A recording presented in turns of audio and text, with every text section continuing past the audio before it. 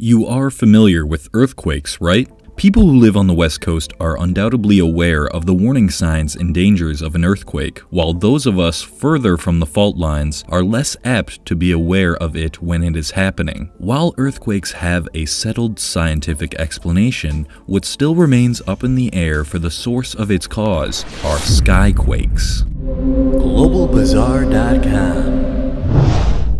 Skyquakes are a phenomenon that have been viewed, or more appropriately, heard around the world. It's like looking up at a beautiful clear blue sky, and all of a sudden, you hear the booming sounds of cannon fire and thunder. This is most definitely a real thing, and scientists still aren't sure what causes it. A recent example of this phenomenon hit Alabama in 2017. Close to 2 p.m. on November 17, 2017, people in 15 Alabama counties were startled by a loud boom. Many of these people called 911 unsure of what they had just heard, but they were sure it sounded serious. As is normal now, the government agency responsible, the National Weather Service, responded to the frenzy via tweet, expressing that they had no explanation for the Skyquake at the given time. "We don't have an answer and we can only hypothesize with you," they said. "Thanks for the assurance," 1,000 sarcastic Alabamans screamed in response. In all seriousness, they never could provide a credible explanation. According to their scientific instruments, the sound wasn't consistent with the sonic boom of an aircraft because their seismographs did not detect anything. Another hypothesis thrown around by scientists and laypeople alike is the idea that the boom was created by meteors exploding in the atmosphere. However, NASA scientists didn't put much weight into this theory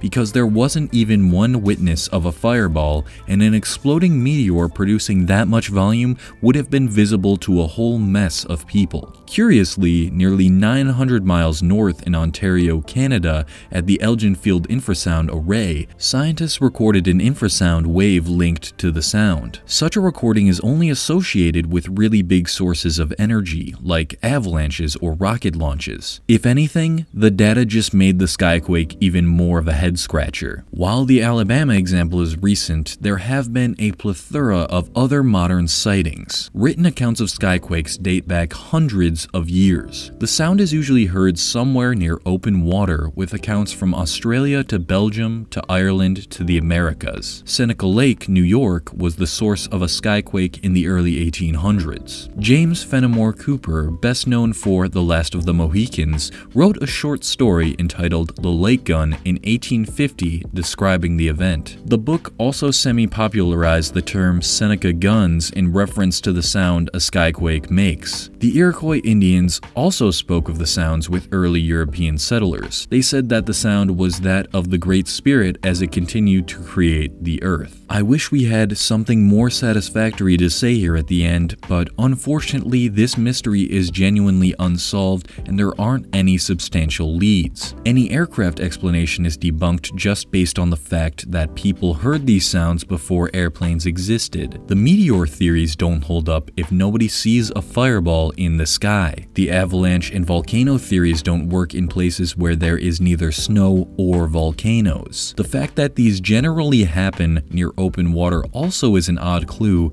because it doesn't really explain anything at all. We can only hope that some type of software or machinery is invented to accurately categorize and define the sound into some recognizable human term. Thank you for listening, and I hope we were able to expand your consciousness. For more information like this, head over to GlobalBazaar.com.